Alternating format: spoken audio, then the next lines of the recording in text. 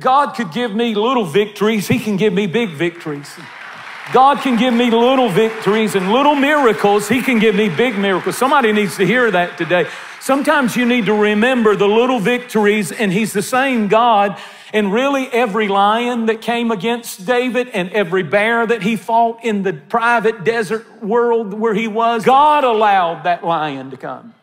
God allowed that bear to come to build his confidence, to cause him to hone in with that rock and that sling and use what he had to show him who he was and what he could do for his glory with his anointing and hand on his life.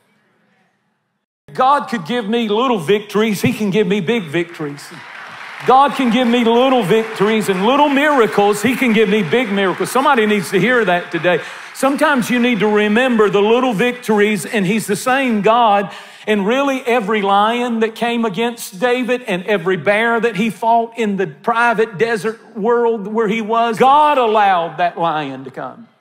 God allowed that bear to come to build his confidence, to cause him to hone in with that rock and that sling and use what he had to show him who he was and what he could do for his glory with his anointing and hand on his life.